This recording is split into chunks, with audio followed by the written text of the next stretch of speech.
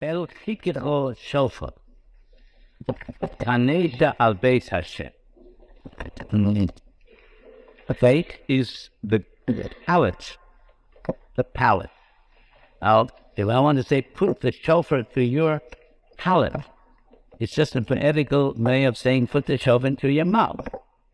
The HaKadosh Baruch Hu tells the Nevi'im, El K'hal Shofar, put the shofar into your mouth.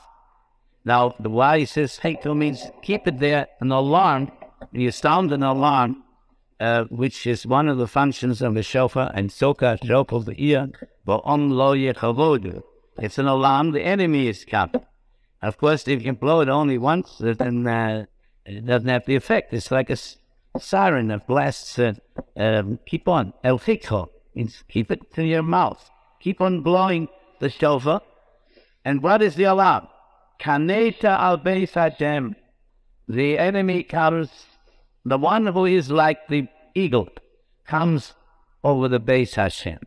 Now this is paraphrasing what we have in the Torah, that the enemy is, as Hashem is brought, will bring a nation, merochal, from afar off, kasha yide anosha, like the nation flies.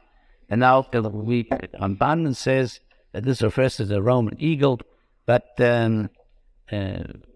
apparently here it means the destruction of the first Testament. Whatever it is, Kanesa means like a nation, someone like a nation comes over the Beis Hashem. Tosfos explains when we have the simonim of the Alphas to Meim, that the eagle, the nation, not necessarily is the eagle. That's what we consider the eagle. That's rather a vulture. Gaia. That's not an eagle. Looks like an eagle. It's a vulture. Because the simonim, which the Gemara brings, see, they're fit Bennett for vulture. It's like a vulture comes al Beis Hashem. Yalan over Barisi. Since they crossed over, transgressed my Baris, the Altarosi Punjab, and they have rebelled against my Torah. So they suggest Alta is Hoshea Al. Here the men have rebelled against my Torah. The whole trouble began in the Avodah Zorah. How could the Avodah Zorah take hold of the Jewish people? There was a desire, a morbid desire to sacrifice to idols. Morbid desire. Our say that it was associated with the Nutz, and they knew in Mamish Avodah Zorah, but the Yetzer Hara of Avodah Zorah was strong, and it was amazing was to bring sacrifice to Avodah Zorah. Now, if the sacrifice in the Beis HaMikdash, Kabbonos Beis HaMikdash, would have been brought in the proper spirit, then they would have never developed the Yetzer Hara of Avodah Zorah. In Aftermost, we say that HaKadosh Baruch Hu says that you bring your Kabbonos Beis HaMikdash in order L'mana shel Yaviu b'nei Yisrael es Yifreim asherim sovrim ma'pnei asode, that they should not bring their sacrifices which they offer on the outside in the field, to the shading, to the seirim, to the all kinds of spirits. Shel Yaviu Hashem, they should bring it to HaKadosh Baruch Hu. Definitely, had they brought Kabbonos to HaKadosh Baruch Hu in the Mizbeach, in Yerushalayim, in the proper spirit, Yerovam would have never gained a foothold in the Malchus of the Aseret HaShvotim, and the worship of the two golden calves would not have been very successful. Because who wants to bring a korban to Avodah Zorah once he understands the true meaning of a korban in the Beis HaMikdash? However, if you understand, how can you understand the true meaning of the korban?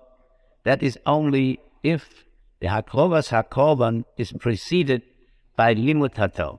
In the Shemoah Mizeva, once a person learns korban, he learns the meaning of the korban, and he learns the whole Torah in the wake of learning Pina Korbanos, then he knows that the korban is an expression only. The korban per se has no value.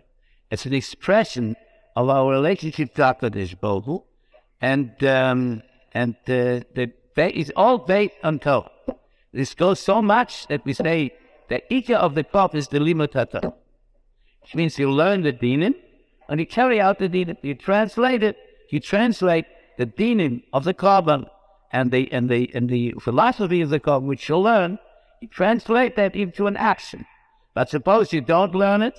You just bring a korban, take an animal and slaughter it and sprinkle the blood. This the Nevi'im castigates all the Nevi'im and constantly harped upon this one thing that this is just Kadosh Baruch Hu doesn't delight in the blood. It doesn't. Eating of the korban means just eating a good meal. It means nothing. It's free. It goes so far that we say we have no korban. It says you learn the dinim of korban. You say the pasuk of the korban. That's keeping the of korban, because that was always the main thing. That was always the main thing. So therefore, as soon as we talk about Yipuna B'Samikdash, then say the what the hell want to do there? Because if it's not Telech B'Samikdash is meaning.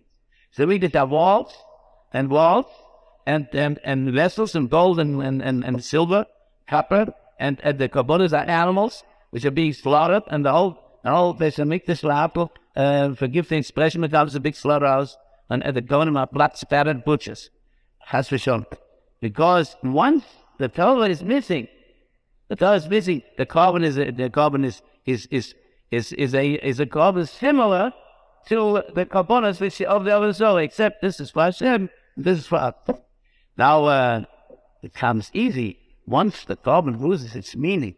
The real korban loses its meaning. Korban without Torah, then you can easily persuade that the sacrifice for the avodah Zorah becomes much more satisfying, because it's connected with Zenus. It legitimizes all kinds of indulgence. So then, once you take the Torah out of the korban, then it's